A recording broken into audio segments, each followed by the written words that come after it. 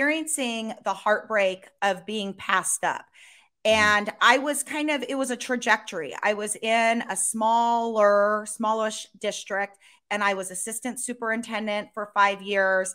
And it was like I was next in line for that superintendent position.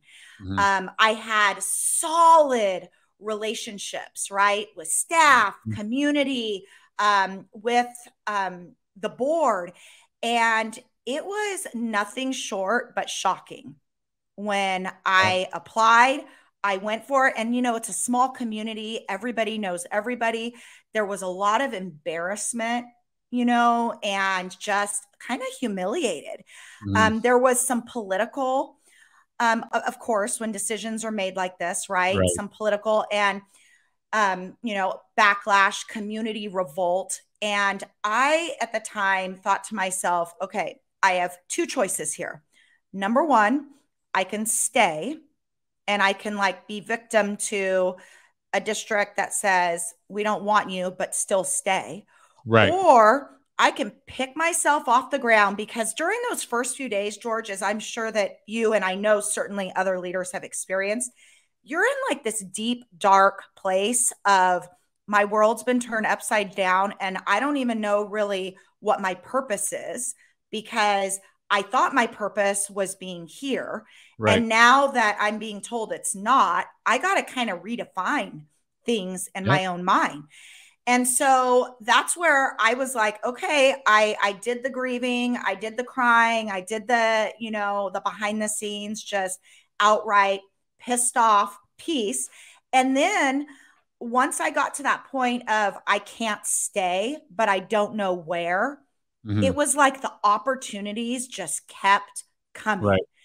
And I picked where I'm currently at, the charter schools, and it has been absolutely phenomenal. But I wouldn't have even had the opportunity to write, to speak, to do these other things if I would have been in that role of superintendent in that district. It just wouldn't have happened.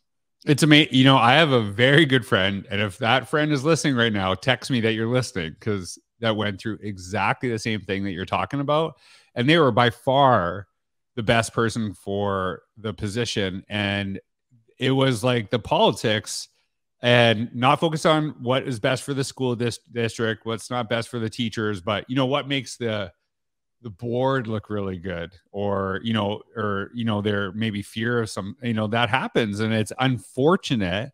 And I think that sometimes it's a sign that hey, it's time to go and serve another place. Like when educators say this to me, like, oh, it's really hard to leave these kids, I've invested so much in them. I'm like, but there are other kids who need support as well. Right. 100%. And within a week, I promise you'll be like, wow, I can never leave these kids. Right. And that's how we feel, because there's an emotional connection to our communities and things like this. But I learned that I don't stay in places where, I think this is a really important aspect. I've been talking a lot about this over the last couple of years. Specifically, there's a difference between the idea of being valued and feeling valued. And if leaders don't actually make that connection between the importance that people feel valued, you can say all you want, but when you develop them, and I can't remember the book, but I read it, said you should never hire someone externally to a leadership position unless they are 30% better. Now, how you measure that than anybody else, because there's all those things you have to teach them about the culture, about the community and things like that too, that if they're not head and shoulders way better than anybody else, then it doesn't really make sense to do that. Yeah. So I really appreciate you sharing that story. And I know specifically people that I've connected with that have felt passed over, and not for the right reasons.